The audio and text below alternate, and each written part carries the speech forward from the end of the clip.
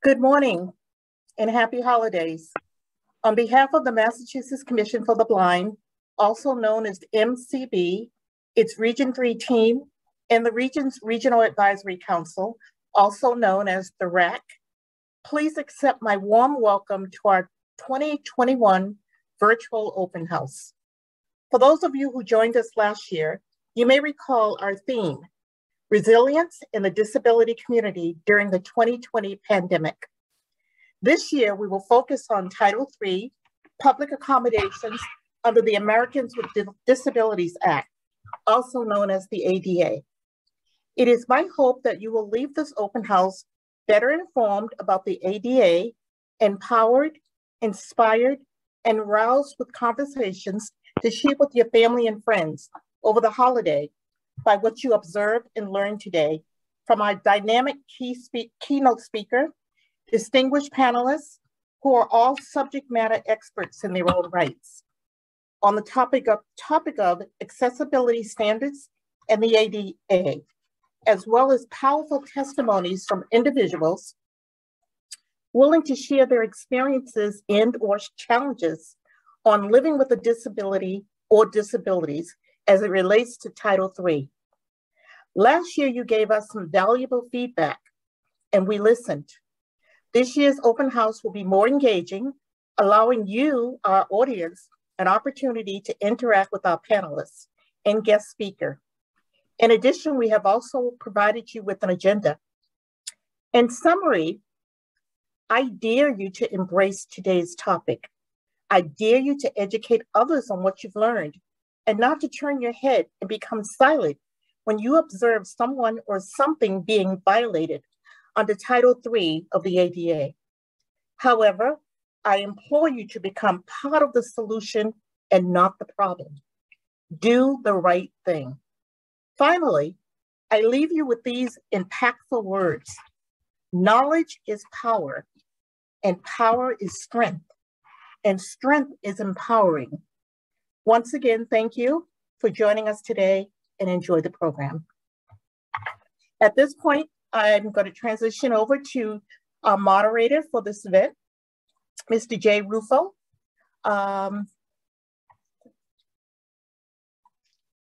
Great, thank you very much, Thelma. Hello and welcome to MCB's second virtual open house in recognition of International Day of Persons with Disabilities and the 31st anniversary of the Americans with Disabilities Act. Thelma mentioned, I'm Jay Rufo. I'm director of the Metro West region here at MCB, and I'll be assisting to moderate today's events. While I've been an MCB staff member since 2009, today I'm taking off my director's cap and putting on my consumer's hat, as I've been an MCB client with a visual disability for over 30 years. Over the past 3 decades, I have been privileged to be a part of the vibrant local and national disability community, and it's a true pleasure to welcome one and all to today's event. There are several accessibility features to be aware of throughout today's presentation. We have ASL interpreter services and CARTS real-time captioning services available for today's celebration. We ask that if you're not utilizing ASL interpreter services, that you please turn off your video unless you're speaking. Additionally, we ask presenters to please identify yourself when talking. The ASL interpreters with us today have the name interpreter on their video. Participants who wish to view the ASL interpreter should select the Pin Video option in the Zoom context menu, which is available by hovering over the interpreter's video thumbnail. To access CART real-time captioning today, you can select Closed Captioning on your screen, or you can use the Stream text link provided in the chat feature. Here to provide further information about additional Zoom and accessibility features available throughout today's presentation, here's my co-moderator and yours, Director of MCB Communications, Carla Kath. Thank you so much, Jay, for the introduction, and thank you everyone for being here today for our second annual virtual open house. We do have a great event, like Jay and Thelma mentioned, and want to thank our ASL interpreter team that is with us and that is spotlit on the camera with us today as well. Thank you so much, Sheila Burke and Lori Benjamin. And thank you as well to our CART provider, Tracy Ukura, I believe. Thank you so much. And if you do need to utilize those services, please look for ASL interpreter in front of Sheila and Lori's names here in the participant list. And then also, if you would like to access CART services, the stream text link is in the chat provided for you. And then also it is available at the bottom of your Zoom screen by clicking on the captioning options. We do ask, as Jay mentioned, to please keep yourself muted during today's event with your video off so that we can optimize the screen for our interpreters and presenters and for any participants utilizing interpreter services. The shortcuts for you to mute if you're joining via a phone are *6. And if you're joining via a Windows device, that's Alt-A to mute and unmute. And if you're joining via a Mac device, it is Command-Shift-A to mute and unmute. If you need any assistance today at all, we have 3 colleagues from MCB who are available, and you can find them in the participant list. Send them a chat at any time. That's MCB Zoom host, myself, Carla Kath, MCB Zoom host Samantha Linden, and MCB Zoom host Camilla Dragos. And we will be on standby to assist. Thank you again. We are recording this event and hope to be able to share it with you following the presentations today. All right. And I believe with that, we have our first speaker here with us this morning. Commissioner David D'Arcangelo is with us, and he will be our first presenter today. Give you a little background on Commissioner D'Arcangelo. Legally blind from a young age, David D'Arcangelo has built a successful career in the public and private sectors. He now serves MCB as commissioner and as part of the Baker-Polito administration. Additionally, he serves as a council member for the National Council on Disability, which is an independent federal agency that plays a leading role in crafting disability policy and advising the president, Congress, and other federal agencies on programs and practices. As commissioner, David oversees MCB's $34 million budget to ensure the highest quality of VR and SR services for our community. Previously, Commissioner D'Arcangelo served as the director of the Mass Office on Disability, MOD, and also served 3 terms as a Malden City Councilor at large. We are thankful to have Commissioner D'Arcangelo with us today. He's a graduate of Suffolk University, where he served as an adjunct faculty member in the Communications and Journalism Department, and he lives in Malden with his wife, Lisa, and his daughter, Isabella, who is on the autism spectrum. Commissioner D'Arcangelo, thank you for being here. Carla, thank you so much. Good morning to everybody. Welcome. Great crowd here. So excited to be here. Thank you for being here virtually with all of us from the Massachusetts Commission for the Blind. Great job, team. I'm looking forward to a great day today. It's David D'Arcangelo, Commissioner for Mass Commission for the Blind. It's terrific to be with you all here today to talk about some of the services we provide at MCB. Services that seek to empower individuals with disabilities and provide access to opportunities to work and thrive throughout our Commonwealth. Our mission at MCB is to service individuals in Massachusetts who are legally blind and deafblind by providing access to employment opportunities and social rehabilitation with the goal of increasing independence and self-determination. We believe in the values of perseverance, adaptability, respect, resilience, and inclusion.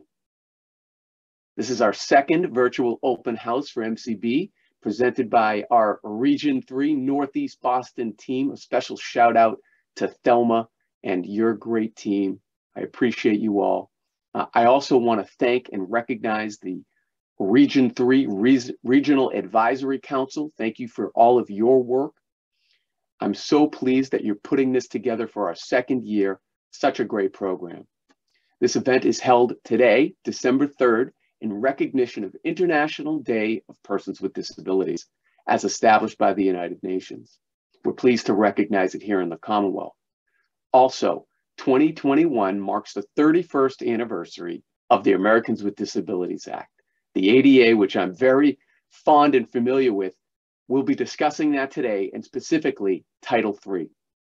As you may know, Title III of the ADA covers public accommodations and ensures that individuals with disabilities are provided with reasonable modifications, accommodations, and accessibility throughout places of public accommodation. This virtual open house provides another opportunity for our agency to continue to connect with our community partners, our consumers, and all the people we are honored to serve throughout the Commonwealth. You'll hear from many individuals today who will share the importance of the ADA as we all strive to ensure that people throughout our Commonwealth are working together to make Massachusetts more inclusive for people with disabilities. Thank you again to my team, all of our speakers and panelists, and everybody who helped make today possible, and most especially all the consumers for joining today. Such a great crowd. I'm thankful to be here. And at this point, Jay, I'm going to turn it back to you. Great, thank you very much. Thelma, would you like to introduce our first presenter? Absolutely. So welcome again. It is an honor for me to introduce Ms. Kayla Bentis, who is a member of our Regional Advisory Council. And I'll give you a little background information on Kayla. Kayla is a resident of Peabody, and she's been a member of our Regional Advisory Council for over 7 years. In 2017, at the age of 26, she established Kayla's Vision, Inc., a nonprofit 501c3 organization, helping visually impaired and blind students living in Massachusetts with funding to buy equipment, attend camps, and apply for grants and scholarships through her organization's fundraising efforts.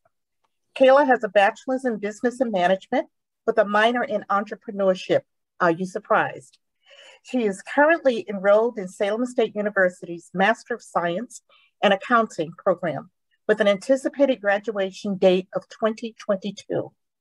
Kayla is a graduate of MCB's nationally acclaimed summer internship program, where after successful completion, Secretary Francis Galvin's office hired her as a full-time employee in 2014, and she is still employed there. It is an honor for me to introduce to you Ms. Kayla Bentis. Thank you, Salma. Welcome, everyone. This is a very exciting event. Thelma and her team, as well as the RAC, have been working endlessly for the past 3 months, trying to get everything set up and ready for today. So I am part of the RAC. I was the former chairperson and stepped down for personal and work-related reasons, but I am a member. We do a lot of different things within the RAC, and we're hoping that everybody has an awesome time today, enjoying who we have for presenters. So enjoy and have an awesome day. Thank you, Kayla. That was Kayla Bentis, everybody, Veteran Advisory Council member to Region 3. To introduce our next distinguished guest, I'd like to welcome MCB Deputy Commissioner John Oliveira.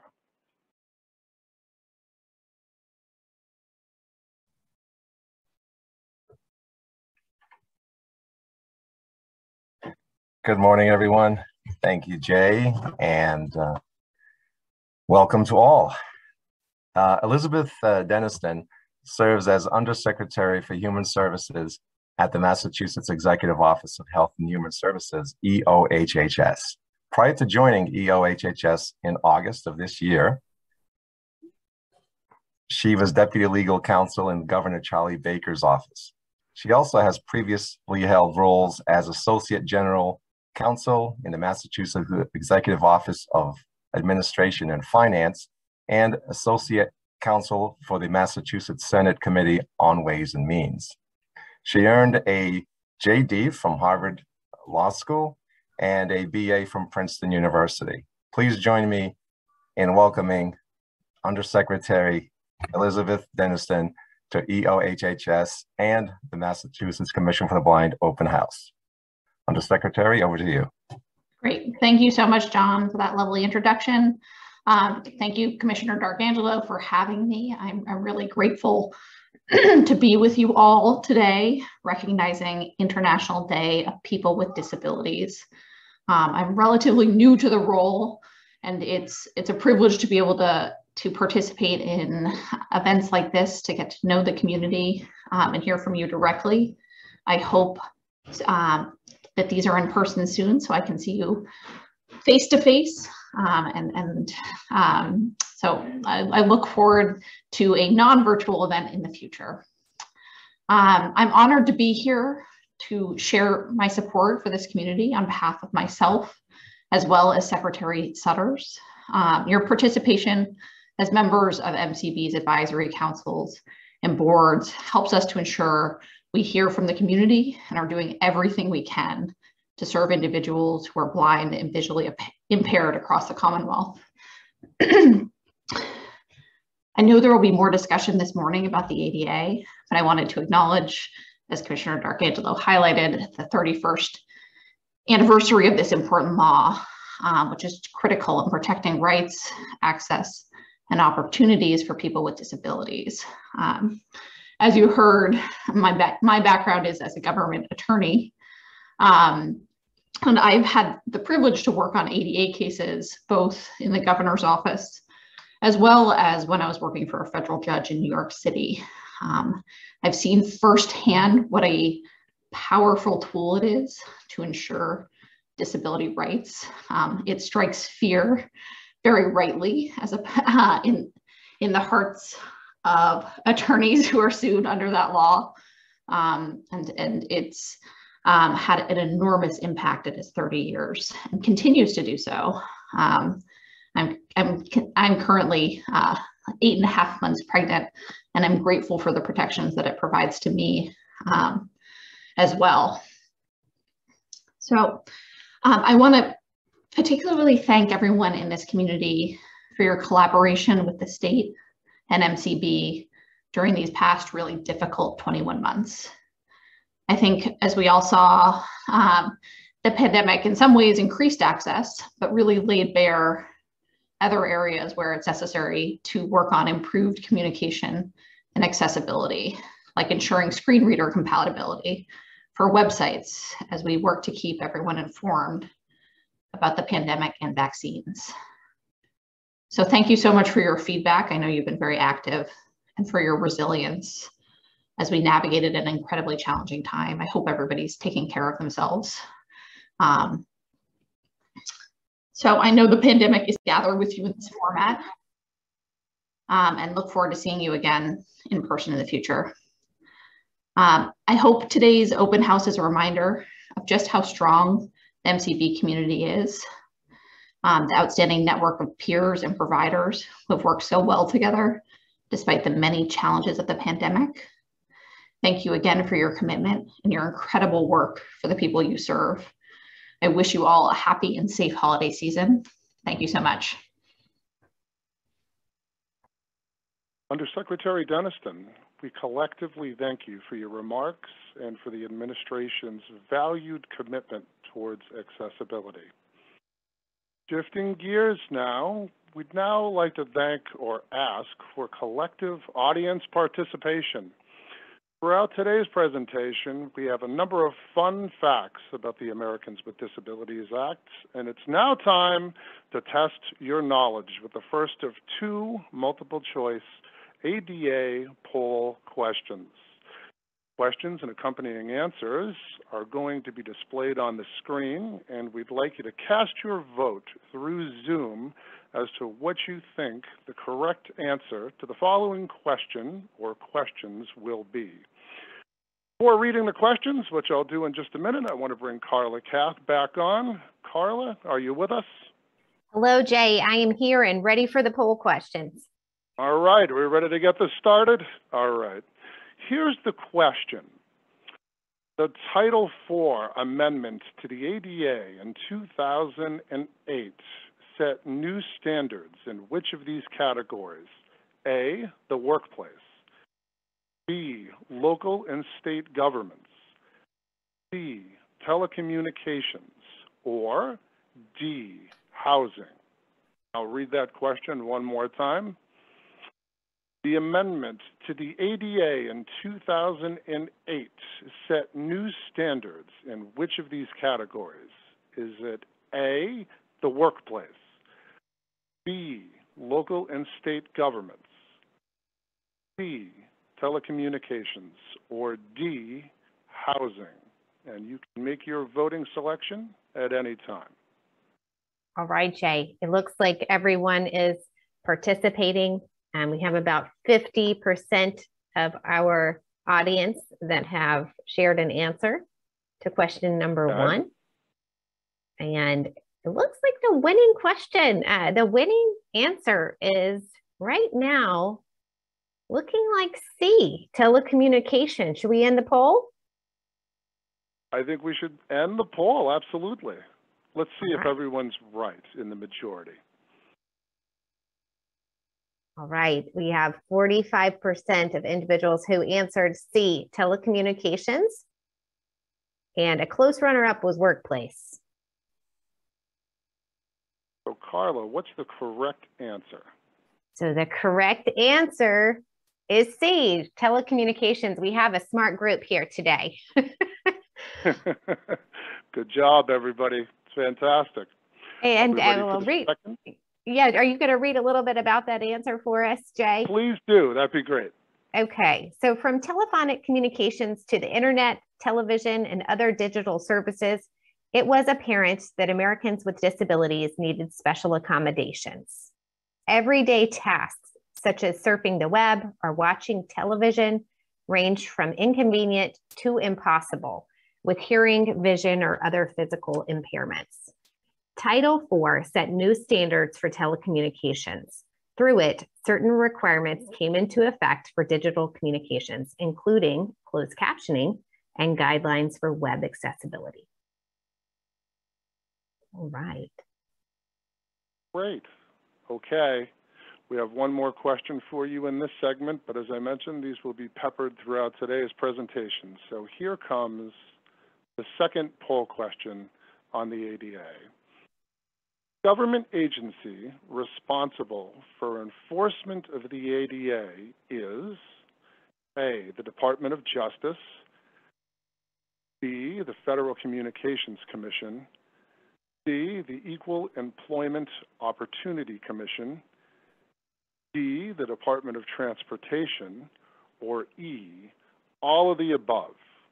So one more time, the question is, the government agency responsible for enforcement of the ADA is the Department of Justice, which is A, B, the Federal Communications Commission, C, the Equal Employment Opportunity Commission, D, the Department of Transportation, or E, all of the above.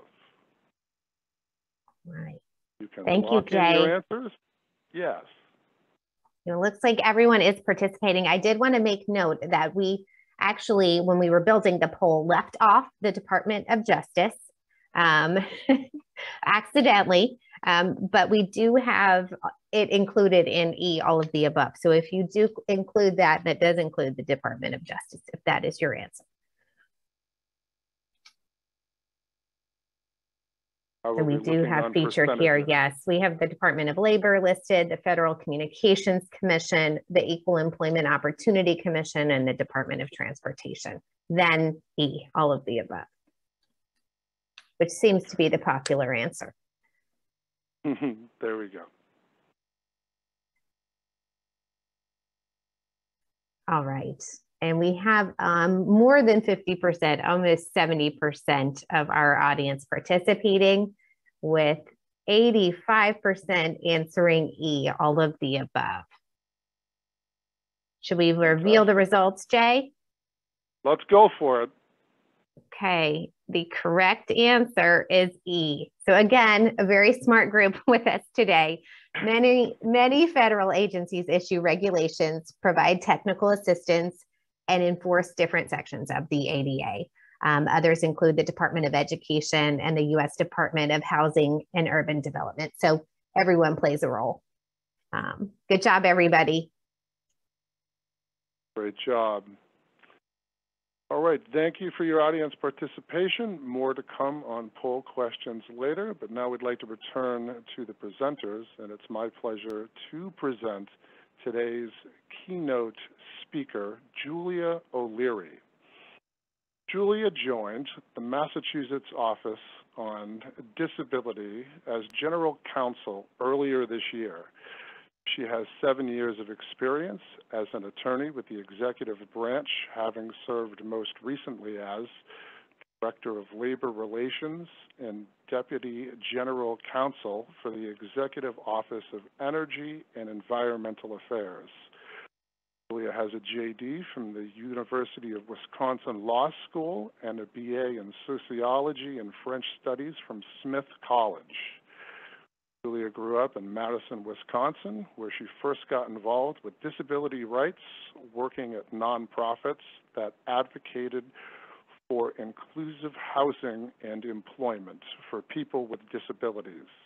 She's thrilled to continue her work on disability rights at MOD, and we're thrilled to have her here today. Julia, on behalf of everyone, welcome, and thank you for joining us today. Thank you so much for that introduction. I'm so happy to be here with you today to celebrate the International Day of Persons with Disabilities. I've really enjoyed this morning's conference so far. I think it's a wonderful way to spend a Friday morning and really cap off the week. And I hope everyone has some fun plans lined up for the weekend to come. I know we're still in COVID times, but I bet that those plans involve visiting some type of public place, be it a shopping mall, a restaurant, a museum, concert venue, or even something more mundane like a laundromat. Now, to be able to enjoy these places, they need to be accessible to you. And that will mean a variety of things to different people, but the basic principle remains. You can't enjoy your weekend of holiday shopping if you can't access your local shopping mall. Which brings us to my topic for this morning, which is Title III of the ADA. It sounds dry, but really it's the cornerstone of accessibility in folks' day-to-day lives. The ADA, or the Americans with Disability Act, is federal legislation that was passed in 1990 and was amended in 2008 that protects the rights of people with disabilities in employment, in state and local government services, in places of public accommodation, and in telecommunications. Title III of the ADA, which we're focusing on today, requires that public accommodations be accessible to people with disabilities. Now let's break that down. A public accommodation is any private facility that is made available to the public, like many of the locations I just described: restaurants, rideshare services, zoos, gyms, hotels, private educational institutions, basically any business that's open to the public.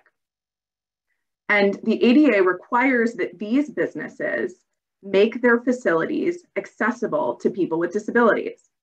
This may mean structural access, such as providing a ramp, or it may mean providing a reasonable accommodation or modification to the business's policies or practices to facilitate access, such as allowing a person with a disability to be accompanied by their service animal, or providing audio descriptions during a movie or play. Let's talk about structural access first. To be able to enjoy the services of many businesses, you need to be able to enter and freely move about their facility or space. The ADA requires that newly constructed or altered public accommodations be physically accessible to people with disabilities. To help businesses comply with this requirement, the Federal Access Board has issued design standards called the 2010 ADA Design Standards that describe exactly what a business needs to do to be able to be physically accessible. This covers everything from the slope of ramps to the height of tables and the design of bathroom stalls. In Massachusetts, we also have the Massachusetts Architectural Access Board, which has similar regulations to the ADA design standards. Businesses are required to follow whichever standards are more stringent in a given area. Now, it's important to keep in mind that these standards apply when a business renovates or builds a new space. The ADA doesn't require businesses to fix non-compliant features unless they're undertaking a renovation or new construction. So if you encounter a business in your day-to-day life that doesn't comply with the ADA design standards, it's likely that they haven't been renovated in the last 30 years or so. Some historic buildings are also exempt from ADA design standards, but if a business isn't physically accessible to people with disabilities, they need to have an alternate way that a person with a disability can access their goods or services. So for example, if a coffee shop's building is not accessible to a person who uses a wheelchair, that coffee shop should have a procedure for having a barista take the person's order and deliver the order at an accessible location. Even if you can physically access a business's facilities, you may need other accommodations in order to fully enjoy the services that the business offers. So for example, if you need dressing assistance because of your disability, and a clothing store has a 1 person per dressing room policy, you may need a modification to that policy in order to be able to bring a companion into the dressing room with you to assist you with trying on clothes. Now, the store wouldn't need to provide a staff person to provide that dressing assistance if they weren't providing that dressing assistance service to all customers, but they would need to let you bring a companion in and modify that policy, that 1 person per dressing room policy. Another example of a reasonable modification would be a restaurant providing a large print menu to a person with low vision, or if a large print menu isn't available, maybe providing a reader to read the menu aloud to the person. A person who is blind or low vision may also ask for audio descriptions at theater events or movies.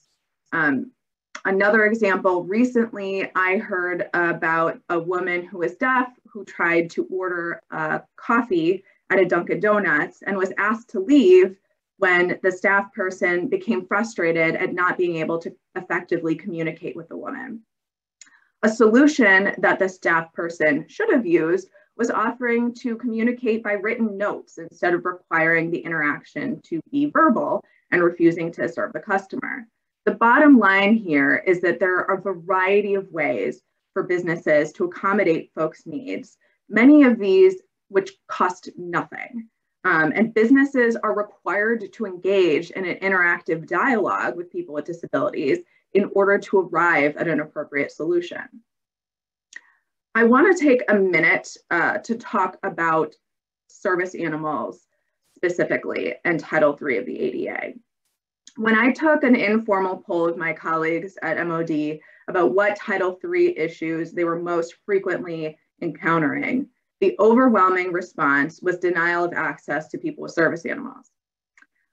Keep in mind that a service animal has a very specific definition. A service animal is a dog, or in certain circumstances, a miniature horse, who is trained to perform a specific task for a person with a disability. A task is a specific action that the dog is trained to perform to assist a person with a disability. This can take a range of forms.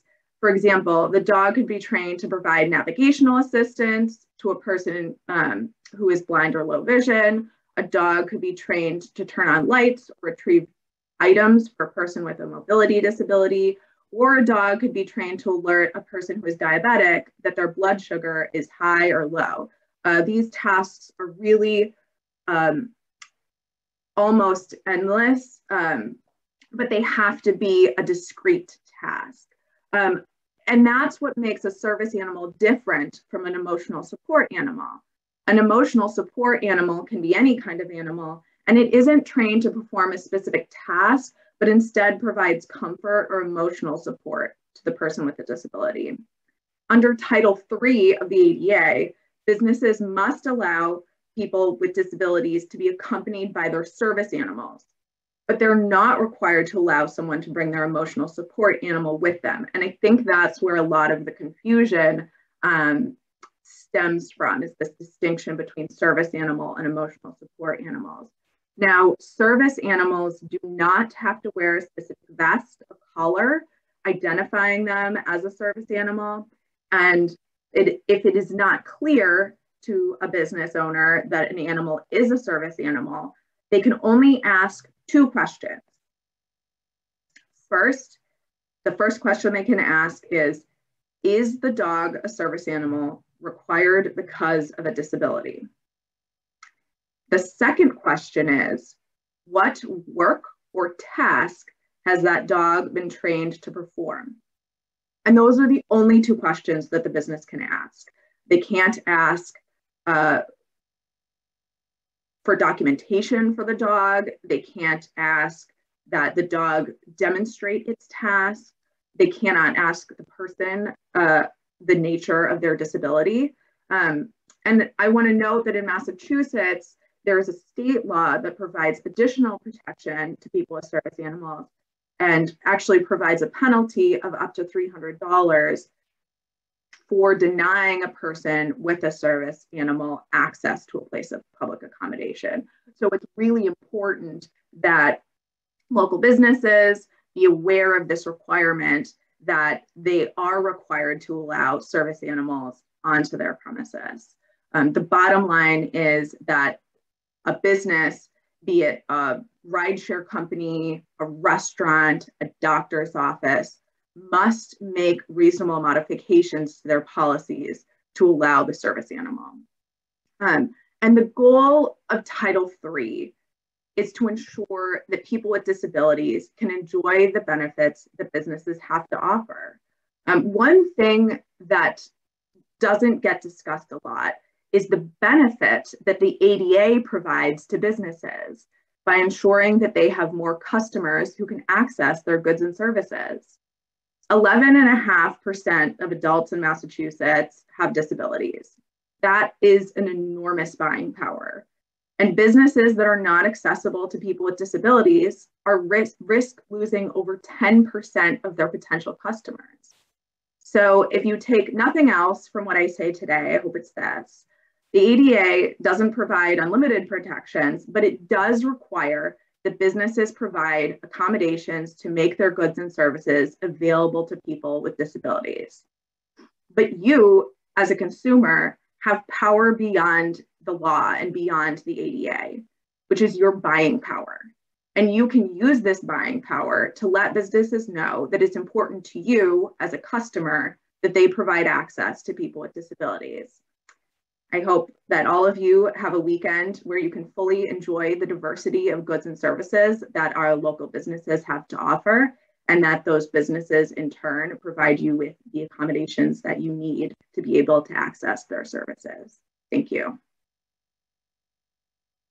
Thank you, Julia. That was Julia O'Leary from MOD. A lot of great information about Title III of the Americans with Disabilities. Moving forward and continuing on the theme of accessibility, we have two individuals from our community that are going to provide accessibility testimonials, Ursula Santoni and Brenda Clark. Ursula, Ms. Santoni, we'd like to start with you.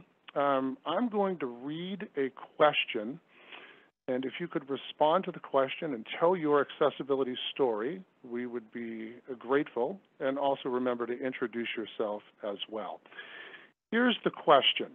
Please briefly describe a challenging experience where you were unable to access a public building, restaurant, social venue, or use public transportation. Were you able to resolve the issue? If so, how? Tony, the floor is yours.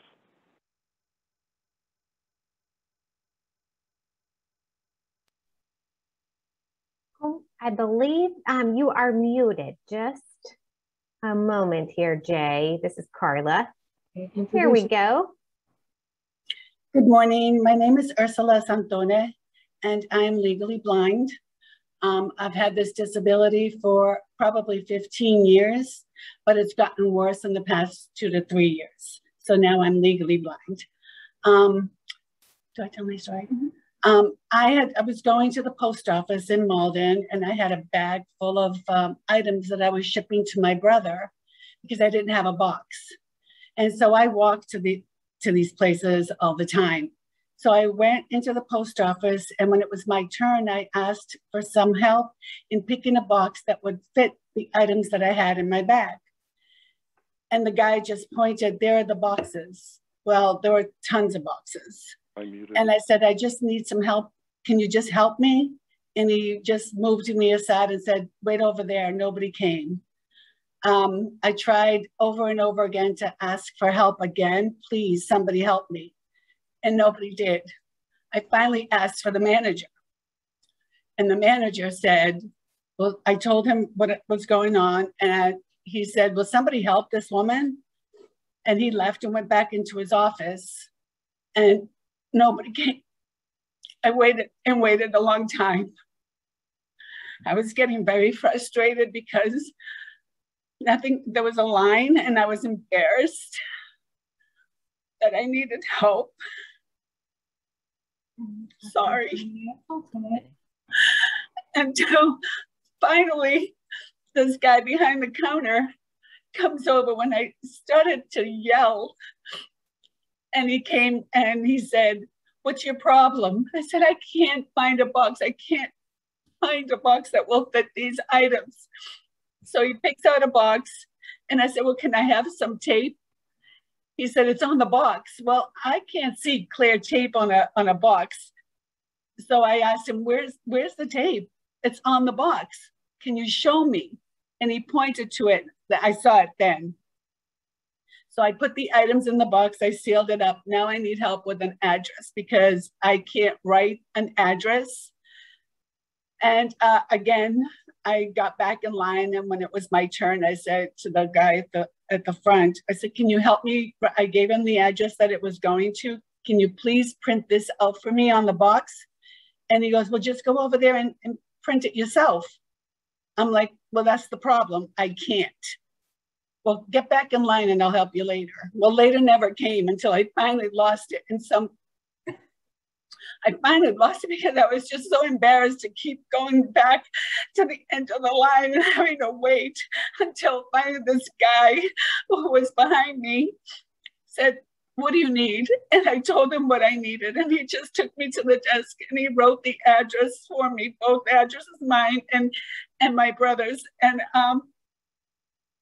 then I went back and just paid my fee and left, and I cried all the way home. I was so embarrassed and disappointed that people would do this. And also that there were people where the post office is. I found out that there are people with elderly housing right near the post office. And what about those people that come in and ask for help and can't get help? How many of those have been rejected? And this is why I'm here. It's not because of me. It's not for me. It's for everybody else. And somebody's got to hear this story. And when I got home, I finally called the post office general's office and gave them my story. And she was appalled. And she said she would contact me again, and she never did. And so I called Donna and I told her my story, and it went viral at that point because Medford's post office called me to give me my condolences, whatever, and asked what the story was and who helped me. And she said she was going to take it up to a higher person than her and him, the other manager. And I never heard anything until finally I called the post office. I actually went there in person because I had the receipt and I had a case number. And so I asked to speak to the manager, and the manager came out, and I told him my story. And I said, this is the number that the post office general gave me as a case number. He looked it up and he goes, well, what do you want me to do with this? I said, well, they told me that I could be reimbursed for the fee of the item that never got there like 12 days later, and I paid for 2-day shipping, and also for the items that were thrown out of the box because they weren't delivered in time. And he goes, well, I don't know about that. And he went in his office, he checked the number, he goes, yeah, I see that you have a complaint in here. Let me get back to you. He got back to me a couple of days later and said, I'm just telling you, I haven't forgotten about you, but I'm working on it. And that was 2 weeks ago. And he hasn't contacted me. But when I come back next week, I'm going to make another visit because this has got to stop. People cannot treat people with disability like they were crap. That's my story. Thank you.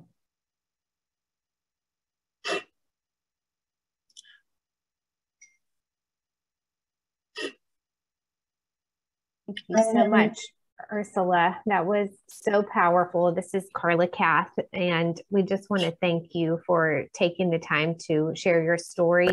It's stories like these that help us to highlight the importance of advocacy and speaking out and working together to do all that we can to build a more inclusive world, really, for all people with disabilities.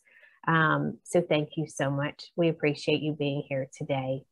And I know we have another speaker too with us to share their story. So thank you again, Ursula. You're welcome. Thank you. Yes, Ursula. There's a lot of strength in numbers in terms of people out there that have experienced similar things. So we thank you for that. Carla, can you hear me still? Yes, we can hear you, Jay. Thank you so much. Thank you. All right. So our next accessibility testimonial comes from Brenda Clark. Brenda, I'm going to reread the same question, and if you could respond to it and introduce yourself upon the conclusion, that would be great. So the question again is, please briefly describe a challenging experience where you were unable to access a public building, restaurant, social venue, or use public transportation. How were you able to resolve the situation, and how? Once again, Ms. Clark, the floor is yours. Thank you. First, I want to thank Thelma for inviting me to speak, and thank you all also for being here and listening. I have a disability. I have polio. I use a wheelchair. I am a African-American woman, and I have done a lot of advocacy in my days. I've worked for Mass Rehab for a number of years. I am retired, and I enjoy going out and trying to make things better for myself and others in the city and in the state. My experience was one day this past summer was a very, very hot day. A very good friend of mine and I were walking down Commonwealth Ave, I believe it was. Yes, Commonwealth Ave. And we wanted to go to a restaurant just to get something to eat and something cold to drink. And we walked and walked, and we finally came upon this place that we had looked up on our phone. It was a restaurant that when you come upon it, they have an outside tables and chairs and things. And they also have a downstairs section. So we get there, and we could see that there were like no places to sit on the street level. So we asked the manager, we asked the waitress, well, you know, what can be done? And she said, well, really, if you'd like, you can come down here. We have a downstairs section. I'm in a wheelchair. I'm not invisible. You know, you can plainly see that I'm in a wheelchair. My friend who is legally blind, you knew that she was blind. She did have her cane, and she asked us if we wanted to go downstairs. And I kind of thought she was kidding, but she was kind of serious. We said to her, I said to her, well, I really don't think I can go down the stairs in this chair. And she then says, oh, okay, I see.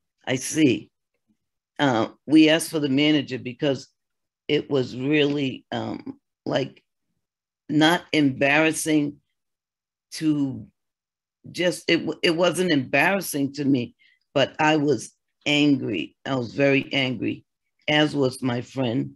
And, you know, we said to the manager did come. We told the manager, you know, what the waitress said, which was really a kind of stupid thing on her part, inviting me to, I guess, roll down the steps. But we said to the manager, you know, you should have a section. You should have a table and a chair, some, you know, something here for individuals that cannot go down the stairs. You should have some accommodations here. And so he very quickly turned one of the tables that were not being used. You know, they fixed it so that we could sit there. They accommodated us in that way. But it shouldn't have to go to that extent. If I come to your establishment, whether I'm alone or with someone else, if I need seating, it's one thing if you just don't have any seating at all. But to be so, I have to say ignorant, to be so ignorant to offer me a seat downstairs when I'm in a wheelchair, I mean, they need more training than, I don't know. That I guess there needs to be a lot more education to some of these establishments. So in the end, it was, you know, we did end up getting a table, and we sat and ate, and it was very good. So I was glad that we, you know, made our point and let them know that they need to, you know, make some changes and be a lot more sensitive to individuals with disabilities. And that's my story. Thank you, Ms. Clark, for telling your story. I'm sure we can all relate to similar scenarios and situations in this community.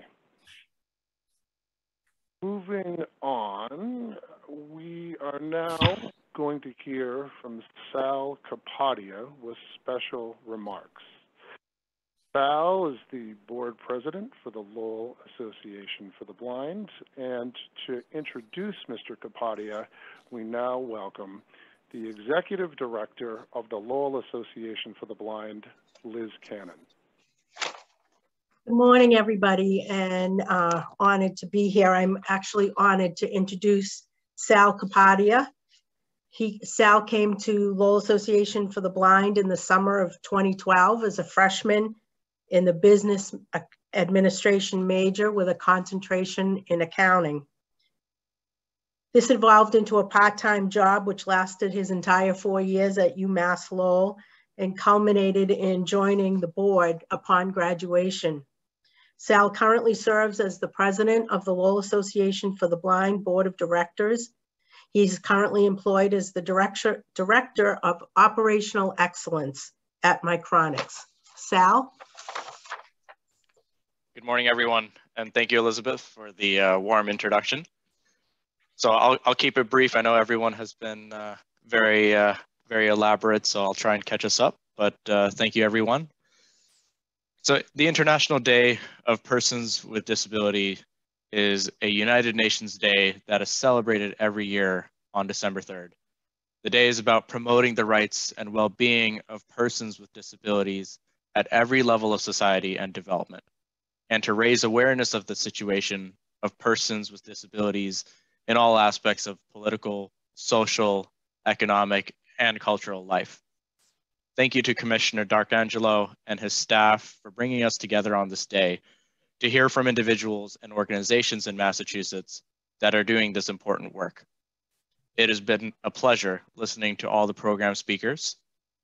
As the president of the Lowell Association for the Blind Board of Directors, we work with the blind and visually impaired of the Merrimack Valley, but realize the need of partnering with organizations that work on these issues across the state and nationally. It is through these important partnerships that we can all make a difference for the blind and all people with disabilities. Today's open house agenda reflects all aspects of International Day of Persons with Disabilities, with all the panel discussions, personal testimonials, and discussions of Americans with Disabilities Act, but also it recognizes the talents of people with songs and poetry. So I just want to say thank you to the Planning Committee for putting together such a wonderful program. Lab looks forward to continuing these important partnerships with MCB as we all work to improve the lives of people with disabilities in Massachusetts. Thank you once again.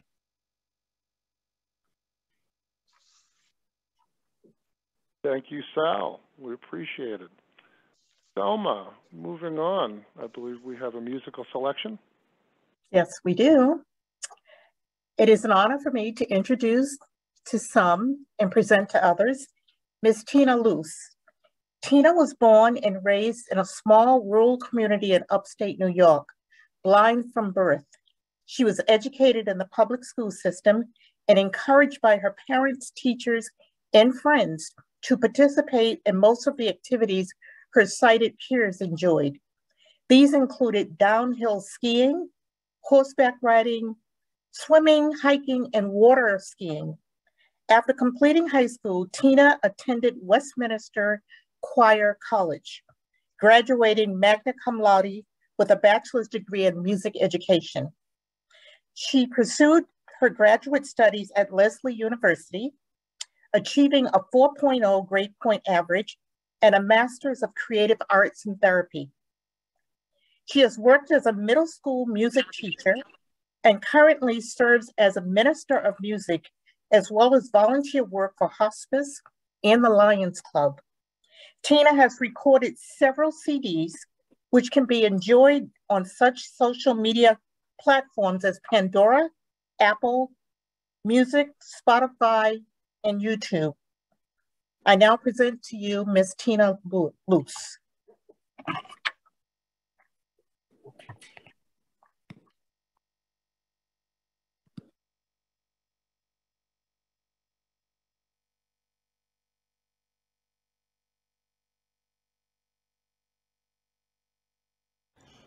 I'd like to take this opportunity to thank Thelma and the members of the Regional Advisory Council for the kind invitation to share this song with you.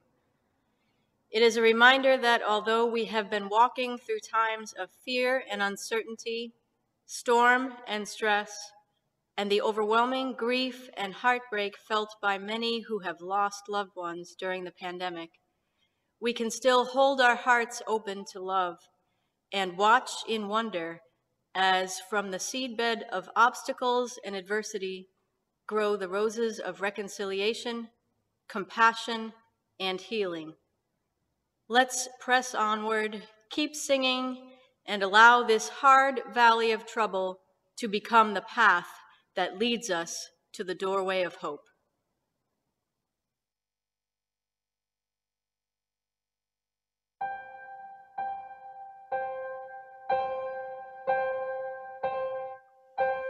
Some say love, it is a river that drowns the tender reed. Some say love, it is a razor that leaves your soul to bleed. Some say love, it is a hunger, an endless aching need. I say love, it is a flower, and you, its only seed.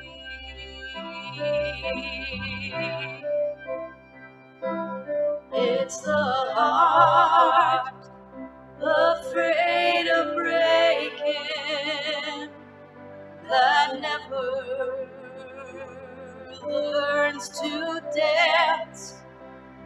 It's the dream afraid of waking that never takes the chance. It's the one who won't be taken, who cannot seem to give, and the soul afraid of dying that never learns to live. When the night has been too lonely and the road has been too long, and you think that love is only for the lucky and the strong, just remember, in the winter, far beneath the bitter snows, lies the sea that with the sun's love in the spring becomes the rose.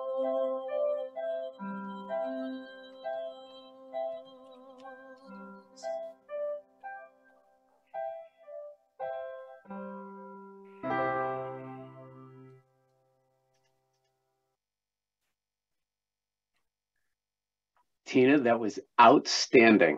Tina's got talent. What? Virtual applause for Tina. Great job. Tremendous. So thank you again for everybody who's participating. Just shows what talent we have in our community. So now I'm so pleased to introduce our panel discussion, and particularly the moderator of our panel, Mike Festa. Brief bio about Mike. Mike is the state director for AARP Massachusetts. He leads the development and delivery of AARP's community programs, advocacy, and information for more than 750,000 members across the Commonwealth, age 50 and older. Mike has a distinguished career in public service and knows our community well. He served in Governor Patrick's cabinet as Secretary of Elder Affairs from 2007 to 2009. He also previously served as state representative from my home district of Melrose and Malden from 1999 to 2007, where he spearheaded the Equal Choice for Senior and Disabled Persons Law. He led successful efforts to increase state funding and federal funding for home care, long-term care, and elder protective services. He knows our community well from his previous role as president and CEO of the Carroll Center for the Blind in Newton from 2010 to 2012. And he first began his career as assistant district attorney in Middlesex County, has a long-standing law practice in his hometown of Melrose, served in Melrose government for 12 years with my dad on the Board of Aldermen as an alderman at large and school committee man. He is my friend. He shows that Democrats and Republicans can get along for the benefit of everybody. And I'm so pleased to introduce Michael Festa. Mike, thanks for joining us. Thank you, David. That was a pretty cool introduction. I gave you the bio, but I didn't expect the editorial comment, but it's certainly appreciated. And I also want to make a comment that this program has been really inspiring to me personally, and I hope it has been to all of the attendees today. Tina, talk about a great way to segue into what is, really the critical question. We are approaching an issue about Title III, and in some respects that can get very technical and it can get very, dry, but you suddenly just changed all of that with an extraordinarily inspiring song. And I want to thank you personally for that as well. I also want to note that I'm going to be introducing a panel of 4 folks. And in addition to the panel of 4, we're going to bring back for a discussion and a conversation, the keynote speaker, Attorney Julia O'Leary, who I duly noted is from Wisconsin. I'm assuming she's a cheesehead, a Green Bay Packer fan, but hopefully since she's moved to our area, she loves the New England Patriots as well. But with that said, I want to note that we've got some great panelists here, and I want to just give you their names and a brief introduction. Peter Farkas. Peter has been the executive director of the Mass Hire Greater Lowell Workforce Board since 2017. He has over 15 years of workforce development experience, designing and implementing workforce development programs. He's joined by Mary Mahan McCauley. She's currently the executive director of the Massachusetts Office on Disability. She has 34 years of experience working in the field of disabilities with previous positions at the Mass Rehab Commission. Rachel Tannenhouse, our third panelist. She is currently an ADA coordinator and the executive director of the Cambridge Commission for Persons with Disabilities. She has over 20 years of experience providing technical assistance on the ADA.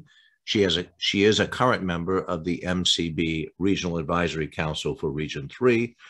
And joining the panel, our last panelist, Lisa Orgetis. Lisa is the executive director of the Disability Resource Center. She has over 25 years of experience as an accomplished human services management leader and has developed and implemented several quality non-for-profit service programs. And so with this group of 4 experts, as well as Julia O'Leary, attorney and counsel, and our keynote speaker, I wanted to just start this panel by having each of them briefly describe how your organization embraces individuals with disabilities who want access to your services, and also perhaps give a brief example. And then we're going to plunge into a couple of questions that have been offered by folks who are attending. So let's go right down the list. Actually, this is for the panelists particularly. So let's start with Peter. Sure. Good morning, everyone. Thank you, Mike. So as Mike said, I'm Peter Farkas. I'm the executive director of the Mass Hire Greater Lowell Workforce Board. And I think it would be helpful just to give a broad overview of the Mass Hire system.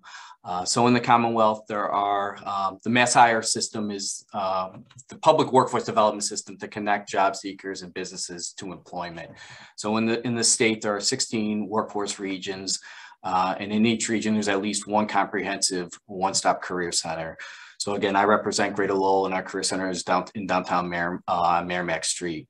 There are at least, I think there are around 25 actually career centers in the Commonwealth. And in the Northeast, there's career centers in Lowell. I represent Lowell, Lawrence, Salem, and then also there's one in Woburn, which is, not definitely I think in the Northeast region, but is close by. So the career centers are universal access for anyone that's looking for, on the job seeker side, anyone that's looking for assistance with employment. Here in Lowell, if someone comes into our career center and self-discloses they have a disability, we do have a disability resource coordinator that will meet with that person one-on-one and do career counseling. What is that particular person looking for? Is it assistance with a resume? Is it assistance with interviewing, providing labor market information, potentially assistance to connecting that person with training, upskilling, reskilling. So whatever that person's need is, we have a disability coordinator that would work one-on-one with that person to ensure they're on the right career pathway. Very good, Peter. Thank you. Excellent. Mary, to you. Thank you very much, Michael. My name's Mary Mahan McCauley, and it's great to be here today. This program's been fabulous. Thank you very much, Thelma Williams and Commissioner D'Angelo for hosting this, and I appreciate being asked to be on the panel. I am a white woman in my later middle age, probably more like early older age, but I like the later middle age thing better. I wear dark sunglasses. I'm legally blind, and I have on a cranberry sweater and reddish earrings. I have worked, as was stated, with the Massachusetts Office on Disability as the executive director since 2019. Prior to that, I had worked for 30 years at the Massachusetts Rehabilitation Commission. So most of my career working in the field of disabilities has been concentrated on vocational rehabilitation, the world of work and employment, equal rights with employment, and employment trying to increase the employment for people with disabilities. I've also been a long-term advocate in the field of disabilities, and I was the close friend that accompanied Brenda Clark to that outdoor restaurant that summer day. And I thought that was a great job, Brenda. And I appreciated also hearing the other testimony from Ursula, since as a person that's blind, I could identify with so many things. So that's all for me for now. And back to you, Michael. Thank you. That's great, Miriam. We'll return to all of the panelists, of course, collectively when we continue the discussion. But let me now go to Rachel. There, my name's Rachel Tannenhouse. I'm a big old white woman with purple and blonde hair.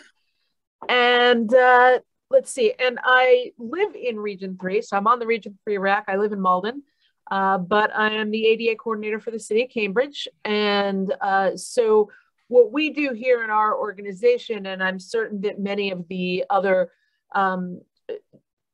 ADA coordinators in other municipalities can say the same thing, is we answer a lot of questions from folks who may even not know exactly what law they're asking about. Sometimes they just know that something went very wrong.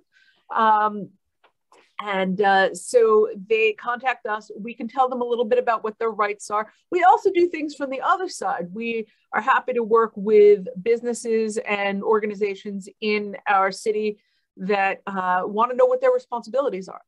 And so we do site visits, we answer questions. If somebody's applying for a variance for the Mass Architectural Access Board, we'll work with them on whether or not that variance is a reasonable thing to ask. But consumers in particular are welcome to call and email with questions about what their rights are in a situation. We're not a direct service organization, so we don't necessarily provide, direct advocacy services, but we're pretty good with information. And we're not shy, so we happily talk to people. Thank you, Rachel. That's great. And last but not least for sure is Lisa Orgettis. So Lisa, tell us about your organization. Oh, good morning, everybody. I am Lisa Orgettis, the Executive Director for the Disability Resource Center, which is an organization that is considered what they call an independent living center. And there is an independent living center in every city and town in the country. So what we do is we work with any person with any type of disability at any age. So we span the lifespan. We do a lot of youth services transition. We do a lot with people who are seeking all different kinds of things, housing, transportation, benefits, SSI, SSDI, all kinds of different things. And so they come to us and we are partnering with them. They are in charge of what they want to achieve. We're here to help them and support them in that process. We do an awful lot also with advocacy in the community. We work on a local and a state and a national level to move forward inclusion and accessibility. And we will also be, very involved in pieces of legislation and community advocacy. That's great. Thank you very much, Lisa. Okay, so we've got a pretty good sense of who the panel are and the organizations they represent. What I did want to do is note that several of you are working in areas where you have to, I think by definition, collaborate with others around the state. And it might be helpful, even though this is not one of the questions particularly, but as the moderator, it struck me as you were describing yourselves that maybe, you may only work in Cambridge, only quote, focused on the city, but I imagine you work with colleagues across the state and can share information and support each other. And I'm just hopeful that perhaps you can give us a sense, each of you, what the nature of that collaboration is, because I suspect a lot of folks who are listening today are saying, well, I don't live in that region, but what do I do? Where do I go? What are the organizations I can go to if they haven't had that experience already? So could we just touch upon that for perhaps a minute each, and then we'll plunge into another question that's before us. Why don't we start with you, Peter? Sure. So as I said in my introduction, the mass hire system is across the Commonwealth. So the way it was designed was wherever you are physically located in the Commonwealth, you're nearby a one-stop career center. So like as I said, locations in Lowell, Lawrence, satellite office in Haverhill, Woburn, Cambridge, there's a career center. So that's one way the system's set up to make sure we are serving all individuals. I should mention as well on the youth side, we are a pre-employment transition services pre-ETS vendor. So on the youth side and going out of the building, we are partnering with our local school districts with our special ed departments to provide services to those 14 to 22-year-olds that are currently enrolled in high school. So that, again, same kind of with the adult services, work-based learning experiences, career exploration, job exploration, and helping them get set up for once they do leave the high school. That's great to know. Okay, Mary, for you as well, you're in that state role too. How's it work? Well, actually, within Massachusetts Office on Disability, or MOD, we do cover the entire Commonwealth. And our primary mission is to really, as I like to say, try to equalize the playing field for individuals with disabilities in Massachusetts, whether they're residents, employees, or visitors, so that anyone can participate in all services or programs or events within our state and have equal access. So we're a pretty small agency. There's only about 13 people in my agency, but we work closely with many of the municipalities across the state. And I like to speak up on the fact that, as we heard, there's mass hire offices everywhere. There's independent living centers. There's 10 across the state. There's, we at MOD oversee and assist with all of the ADA coordinators throughout the executive office for all of the different agencies. And municipalities have ADA coordinators, and we also assist and help with the commissions on disability, which many of the cities and towns have across the state. So part of what I truly love about my role is the networking aspect and getting information out there, whether it's cities or towns or state partners or other executive offices, so that we all know what's out there and who can help who with what. That's very encouraging. Good to know. Rachel, for you as a local focused person, how do you do your collaboration? My job's all about collaboration, and it's one of my favorite parts. So we work very well with other cities and towns. Sometimes it seems in Massachusetts like there are 351 different fiefdoms, but in fact, we do have diplomatic relations with each other. And so we work with neighboring cities and towns, and sometimes we get calls from other cities and towns who want to know, they want to bounce an idea off of us. So also, just because someone doesn't live in Cambridge, sometimes they work in Cambridge, or they come to Cambridge to, good point. Like we have lots of awesome restaurants and businesses and things like that. Universities. And people call here, or they have family members who live here and they have questions based on that. So like, just because you don't live here doesn't mean you've never been here. So we often, we want Cambridge to be welcoming for everybody, whether or not they live here. Good to know. Lisa?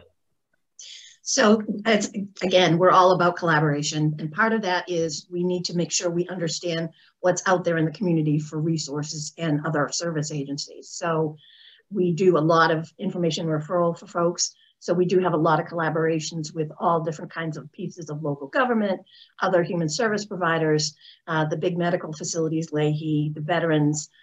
So there's a lot of collaboration going on. The other piece is we follow the no wrong door policy. So it's incumbent upon us that someone does come to us and maybe we're not what they're looking for, that we can do a warm handoff so that they are in the place that they need to be.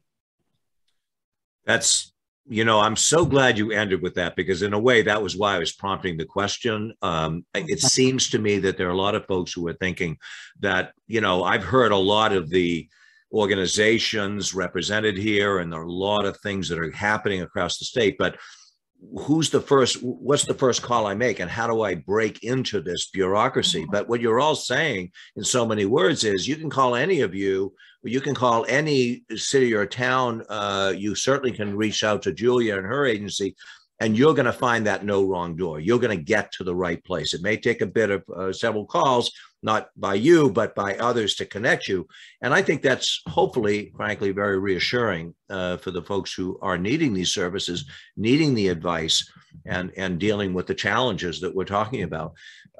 With that said, yes, can Peter. I jump in real quick in terms of collaboration? I should have mentioned earlier during my remarks, part of the services provided through the Career Center is partnerships that are either on-site or referrals. So that's MRC, MCB, Department of Transitional Assistance, Senior Community Employment Program. So if when someone comes into a Mass Hire Career Center, it's working with that person to make sure if they're potentially eligible for other services through our partnership, that we make the appropriate referral as well.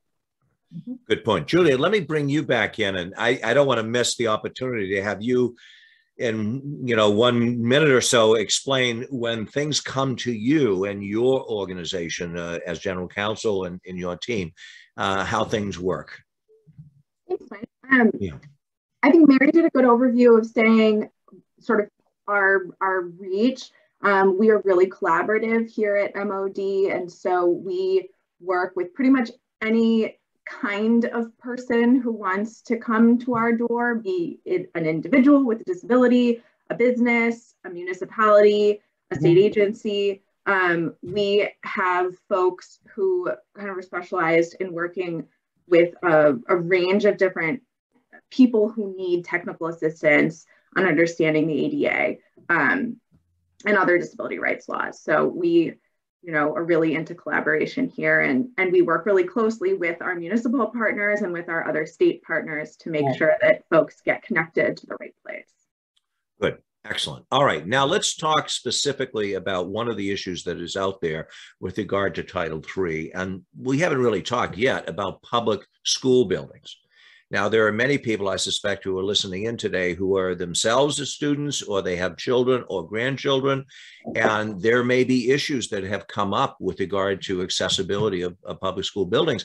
And we think about Boston and how many older public schools there are that don't have, at least appear not to have, the kind of accessibility opportunities that you would want. What's happening there? As a panel, perhaps you can raise your hand as to whether you'd like to plunge in and make comment about that specific situation with regard to public school buildings, access, and what you do about it. Who wants to start? Julia's got her hand up. First, really good question. And because the question is about public school buildings, I just want to note that Right. we're talking about Title II of the ADA because we're in the public space here. Okay, Title good point. III is for private businesses, so that would include private schools, any kind of private school daycare, but Title II covers any public entities. Title II does have the same sort of physical access requirements that Title III does, so the ADA design standards do apply to public schools. But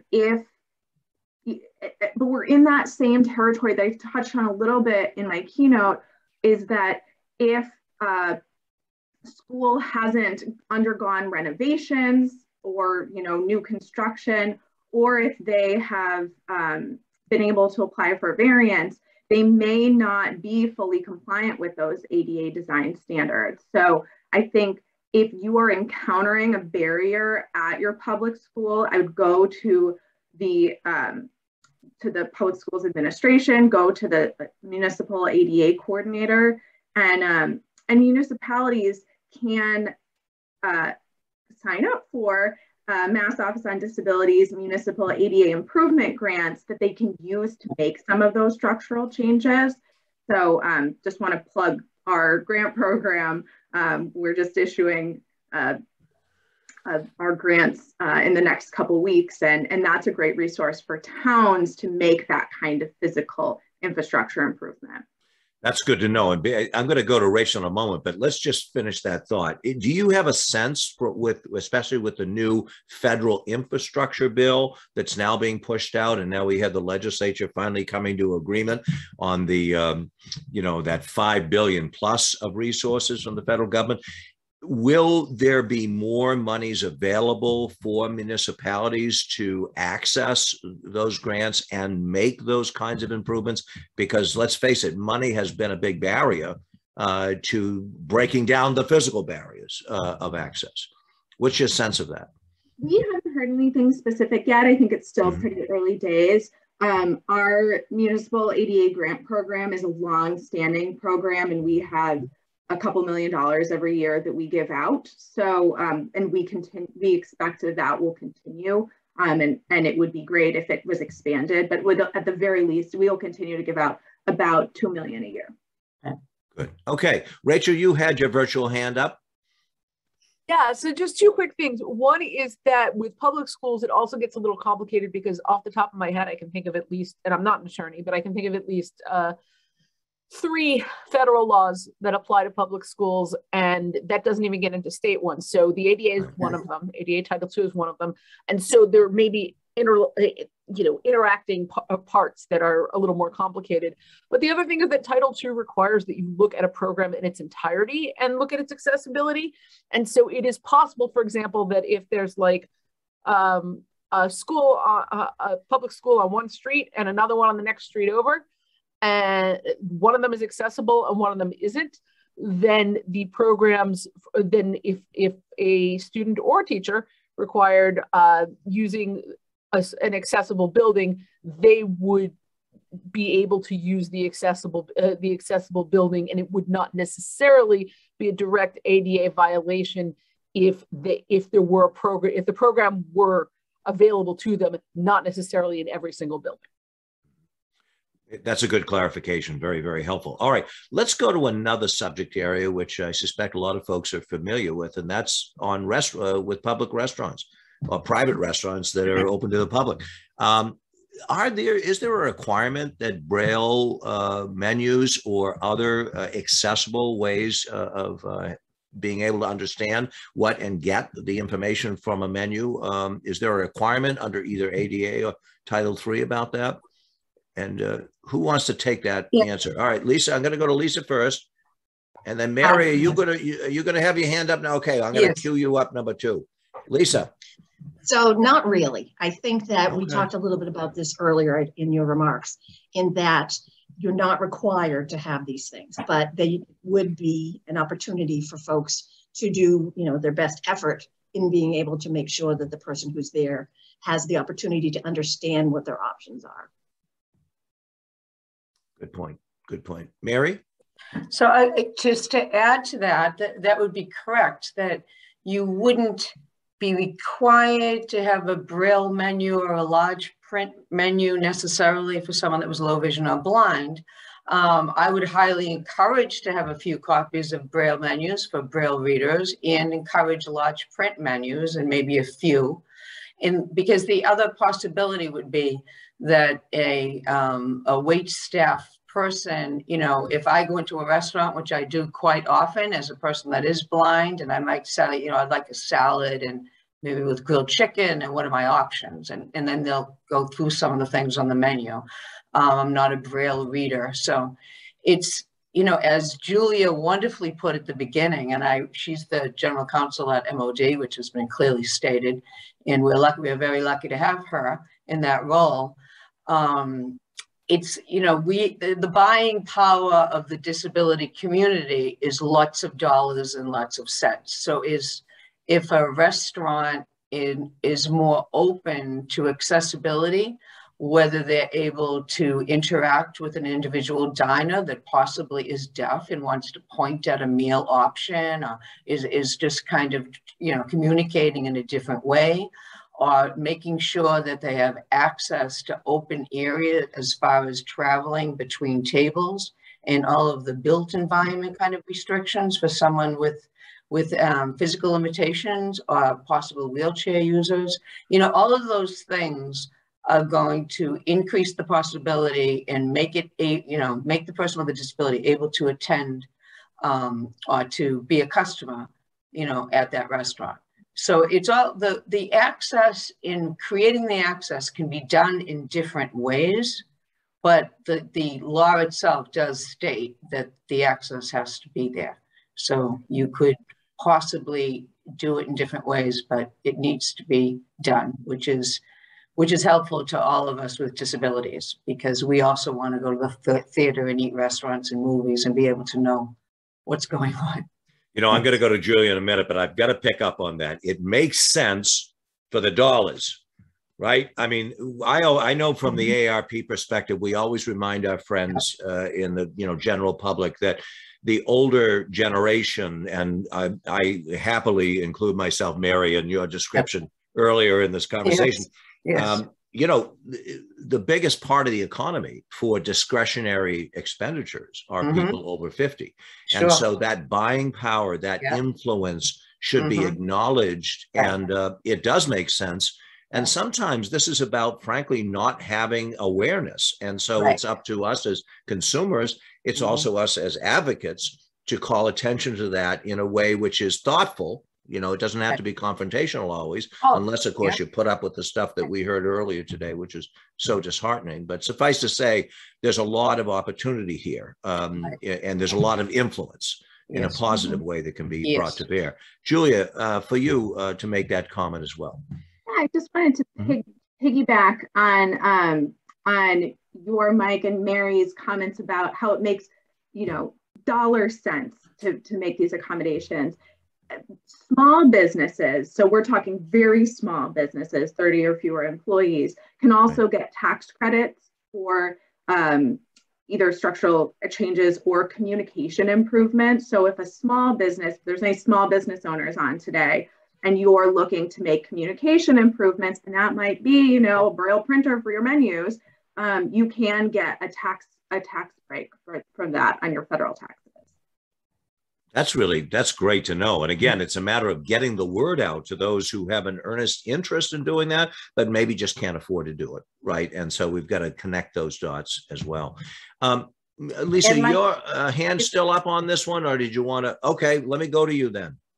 I just wanted to add, one of the services of DRC is that we do go out into restaurants and businesses, and we do a survey of accessibility. And so we have the opportunity to give feedback where they might just make some small improvements or changes, or change how much the door weight is to open, where the soap dishes are, the access, all of that. So we do kind of have done that as a piece of our advocacy. That's great to know. Another subject that has come up and we wanted to have the panel weigh in on is with respect to employers. Now, we know that employers are required to make reasonable accommodation. I'm sure most folks who are employed and are on this and listening in say they recognize that term. But the challenge that's been posed in the question I raised to you is, what happens when that employer isn't being responsive? What happens when there is a delay or, you know, frankly, silence on this? And the question is, you know, what's the employee to do? I mean, where do they have to just keep bothering the employer? Do they have to keep pressuring and reminding, or are there places and people they can turn to outside of the employer to get support and hopefully get the results that they're looking for? So let me throw that out to the panel, and who I'm going to look around in our Brady Bunch boxes to see who wants to raise. Mary, do you want to say something other than just laugh at my comment? Sure. Okay, no, Mary, you take the no, first I'd be glad word. to. That's your I'm thinking back to Brady Bunch. Yeah. So I'm sorry, I just had a mind slippage there. Kind of. That's a bad joke I made, and I got you off. We're talking about employers. We're talking about enforcement. Thank you. Okay. As far as, I mean, having worked in vocational rehabilitation for so long, this was something that came up a lot. And this is actually more Title I of the Americans with Disabilities Act. Oh, good point. Which is more employment related. And you know, all within the same law. But as far as is there a specific time frame? No. You know, and I think it makes sense. I mean, I'm an employee. I've been an employer as far as a hiring manager as well. And I think the most important thing is to make sure that individuals with disabilities that are requesting a reasonable accommodation know that they're being listened to, that it doesn't take 2-3 weeks to get back and say, I got your email, that there's a quick response time, and maybe we're looking into this more. Let's schedule an appointment, because the interactive process and the communication between an ADA coordinator and a person with a disability looking for reasonable accommodation is the very important part of that. There needs to be this interactive discussion on what is going to work. And just to use a quick example, again, you know, as a person that's blind, if I requested that I wanted someone to work with me that could read written materials to me, the employer could say, well, Mary, that we really can't do that, but we can make sure that you have a JAWS, which is a speech synthesizer on your computer, and that you're able to use a scanner to scan information, which then also can be read aloud. So it's really looking at what are the options and discussing that. If I requested, or if an individual that was deaf requested ASL for all large meetings, I would hope that the individual business or employer would make sure to have ASL interpreters with every meeting. But it's quite possible with some things that it might change time to time. So I think that the whole communication piece, like with anything, is the most critical. Good point. Rachel, you had your hand up. Why don't we bring it home with you on this question, and then we'll do the wrap because we want to respect the agenda. Yeah, I mean, Mary said most of it. And I think the only thing I want to say is that if there are any employers out there, I know as a supervisor, one of the things I ask everybody anybody who would come to work for me, whether or not they have a disability, I will say to them straight up, beginning of the job, what do you need in order to be able to do this job as well and as comfortably as possible? And that is not a disability question, but you often get people disclosing in that situation. It doesn't stigmatize. And the fact of the matter is there's this idea out there that only people with disabilities have needs. You have special needs. I never met anybody without them.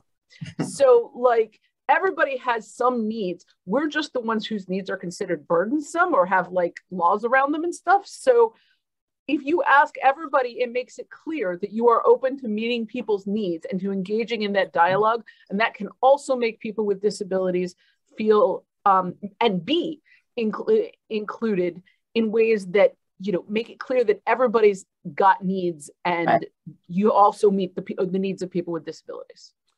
Well, I have to say, talk about bringing home a theme. You've absolutely hit the nail on the head. You know, we're talking about laws, but we're also talking about good business sense. We're talking about you know, the morality of things, how we treat each other respectfully, not knowing and appreciating a particular disability or even any accommodation of any sense that you could think of. In the end, I think what we're hearing loud and clear is that there are a lot of allies out there, advocates, government agencies, folks in the community that are here to get to the right solution. And I just want to say on behalf of you know, the group that put this together, MCB, that it's been a real honor for me to listen to you panelists. But Julia, I can't leave without asking the question. Have you converted to being a Patriots fan at this point? I have, Mike, yes. Oh, excellent. All right, very good. Well, on that note, I turn it back to our friends at MCB. Thank you very much, Michael, and thank you very much to the panelists for an outstanding discussion. Moving forward with today's agenda, we're going to be going into some more testimonials relating to accessibility. So we have two additional individuals that will be providing their testimony and their experiences, Elaine Arfiero and George Kamara. Elaine, I'd like to start with you. I'm going to ask the question again that we've asked to others doing testimonials, so if you could introduce yourself at the conclusion of the question and then tell your story, that would be great. Here's the question. Please briefly describe a challenging experience where you were unable to access a public building, restaurant, social venue, or use public transportation. Were you able to resolve the issue? And if so, how? Elaine, the floor is yours. Thank you. My name is Elaine Arfiero, and I live in Methuen. I've been legally blind for over 30 years, and that in itself has been its own special journey. My story has to do with having access to a building.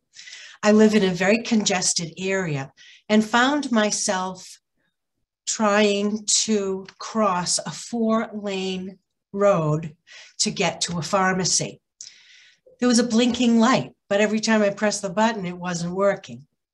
So I started asking questions like, how can this be this way? What can I do? And I got in touch with the Commission on Disabilities for Methuen, and spoke to the head of that organization, and then was asked to make an appearance at a city council meeting. It was interesting. I got to the podium, and a long time ago, someone said the best way to teach someone is to ask a question. So when I got to the podium, it was my turn to talk. I said, "When was the last time you crossed the street with your eyes closed?" And then I was quiet. I waited until everyone started to squirm. And then I told my story. Come to find out that the street that I was trying to cross was not a city street, it was a state street. So it had to be bumped. So which organization was next? Who did I have to speak to? And behind the scenes in all of this was, it was an election year. And so everybody wanted to get involved in this human interest story. So ultimately what happened was that even the governor got involved.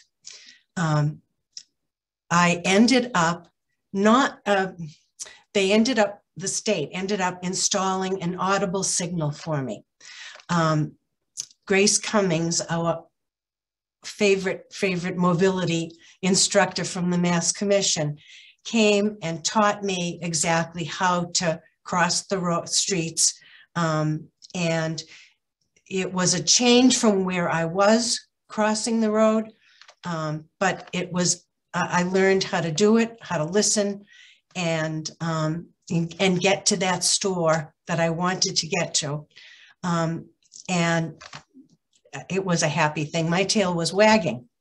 And that inspired me and gave me at least the confidence so that later on, as I found myself in a similar situation on a different street, I was able to get in touch with the Commission on Disabilities from Methuen, and they installed an audible light for me. So what it means is that I have access to stores and places that before were not so easy. I feel and felt empowered in the process. People were wonderful. I always say people are wonderful if you let them be, but clearly my experience here was different than Ursula's or other people. And all I can say is we're all in this together. If we're not part of the solution, we're part of the problem. As a result of that experience, I ended up joining the Commission on Disabilities here in Methuen and served for a few years. And it's been, as I said, a great journey. It's lemons to lemonade kind of thing. And I always say to people, I can do almost anything. That's my story. Very well said. Thank you so much for that, Elaine. Thank you. To provide our final sharing testimonial, we're now going to say hello to Mr. George Kamara. George, here's the question again. Please briefly describe a challenging experience where you were unable to access a public building, restaurant, social venue, or use public transportation. Were you able to resolve the issue? And if so, how? The floor is yours, sir.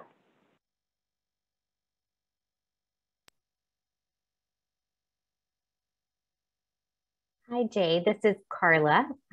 We are just waiting for George to join here and to unmute audio, George, if possible. There you go. I'm muted.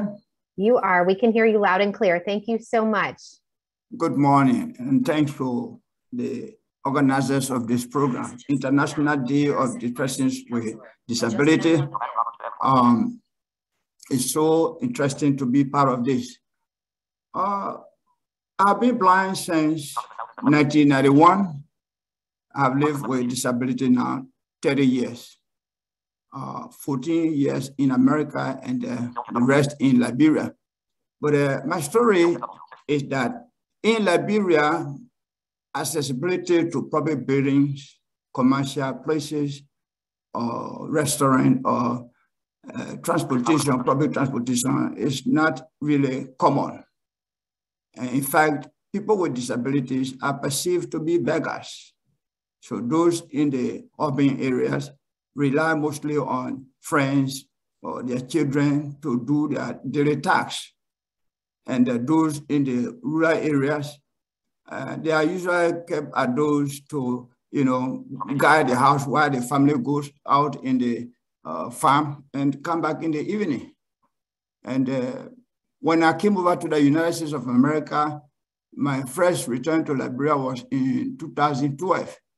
And I had a very wonderful, interesting story. I went to the supermarket to buy a grocery, and the security at the post stopped me from entering and said what was my reason for going. Because it is perceived that every person with disability going in a public building or restaurant, whatever, they are going to beg for handouts. And so I said I was not going to beg, but I was going to buy. And even as he let me in, when I reached in the supermarket, the manager called him aloud and asked, why did he allow me to come in? And I turned to him and said to him that I was a buyer, not a beggar. And after my, transaction, I pointed out to him that their motive of, perceiving people with disabilities was wrong. And in fact, it was really abusive.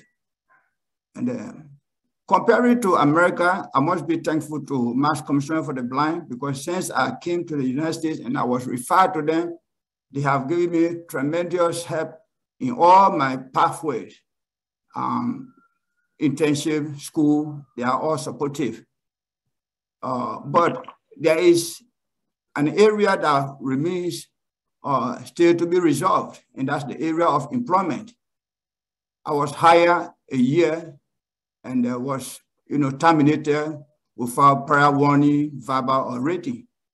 And, but I want to express that my internships with the Carroll Center for the Blind, Mass Commission for the Blind, the Multicultural Independent Living Center, or Jamaica Plain before, the Brooklyn Senior Center, and now the National Brave Press has been so incredible, because in there I found out that there is no difference in disability. Visually impaired people are there. But where I was terminated, I found out that I was the only blind person. And then, that I have caused my disability or either race or whatever, and replaced by somebody of the liking of either the manager or whoever. But, in my webpage, my email webpage, I have written a slogan there that says, disability is never inability. And that is song I taught my students when I opened school for the blind in the refugee camp in Guinea. Disability is never inability. Disability is never inability. Disability is never inability. Disability is never inability. Let us learn to love one another in the countries where we live, in the communities where we are, and from the families where we are born. We are rejected and deny our rights, but disability is never inability. Disability is never inability. Disability is never inability. Let us learn to love one another. I will never be the only disabled. You will never be the only disabled. And we will never be the only disabled. Some disability is either by birth, war accident, or by illness. So disability is never inability. Disability is never inability. Disability is never inability. Let us learn to love one another. Thank you. That's my short story. What fantastic energy. Thank you so much, George. Somebody better sign you up for a record contract. We appreciate it, sir, so much. Great. So thank you to George and Elaine, and really to everybody who presented today. Greatly appreciated it, and certainly fantastic information. So Carla, are we ready for our last poll question of the day? We are ready, Jay. We will test the audience one more time. All right. Is everyone ready to test your knowledge? Here comes our final poll question. And as with the last questions, this one will appear on the screen, and everyone will have a chance to lock in their answer. This is true or false. Are historic properties exempt from ADA building codes? True or false? One more time. Are historic properties exempt from ADA building codes? True or false? Right. The results are being calculated, Jay. We have about half of our audience has submitted their answer, but just a minute, they're still coming in here. Okay. Okay, everyone. It's like listening to election returns. Let's see who's going to win. I know. It's very exciting. All right. We have kind of a clear response here. So we have 67% of respondees saying false, Jay, and 30%, a little bit more than that, saying true. Without further ado, The correct answer, they are right again, smart audience. The correct answer is false. To the greatest extent possible, historic buildings must be as accessible as non-historic buildings. This might mean installing a ramp, creating accessible parking, adding grab bars in bathrooms, or modifying door hardware. So there you go. Excellent. Good job. Thank you. Absolutely. Thanks to all. Good job to all. And thanks for the information and clarifying that. So we're coming to the end of our presentation today. We have one more speaker to provide closing remarks. And at this particular time, I would like to welcome back Director of Region 3 at MCB, Thelma Williams, to provide and introduce our final closing remarks speaker. Thank you, Jay. I just want to ask the question to everyone, was I correct? Do you feel exhilarated? Do you feel empowered, inspired after this morning's event? I do, and I just want to thank everyone. But at this time, I would like to present and again, introduce to others a good friend of mine and colleague, Elizabeth Cannon, for closing remarks. Thank you so much, Thelma. Thank you to everyone who has participated in this virtual open house. It has been a jam-packed morning with information, discussion, polls, and songs. I would like to thank Commissioner Doc Angelo and his entire staff, especially Region 3 staff, because I know how hard they've worked on putting this together, and especially the Regional Director, Thelma Williams, who has worked tirelessly on this open house. As Helen Keller would say, alone we can do so little, together we can do so much. As we've heard today about so much progress has been made, but there is still much work to be done. So let's get back together again. Same time next year. I think Region 3 staff probably just groaned. It's a little too soon for that. Okay, we'll take some time to think about it. But I want to wish you all, thank you all for joining, and wishing you all a very happy, healthy holiday season and a happy 2022. Have a great day. Thank you all. Jay, I'm sorry, I did not introduce Elizabeth properly. So if I may, I'd like to do that now. Elizabeth Cannon has been the Executive Director for 20 years at the Lowell Association for the Blind. She is a member of the Massachusetts Nonprofit Network Board of Directors and is currently the President of a nonprofit Alliance of Greater Lowell. She is also a very, very active member, and she's probably been around the longest of Region 3's Regional Advisory Council. Thank you for all you do, Elizabeth. Thank you, Thelma. Appreciate all your hard work on bringing this event to fruition. Thank you so much. I just too want to jump in at the end here. Thank Thelma, Elizabeth, all the panelists, everybody who participated. Such a great event. Thank you all so much. Thelma, back to you. Thank you, David. And thank you for being here with us this morning, and thank you for your leadership. We did it, folks. It's 11:59. That's fantastic. Thank you to everybody. And has been stated before, a very happy holiday season to everyone. And we might see you next year at this time. Thank you. Jay, I don't know if you want to have anything else to say.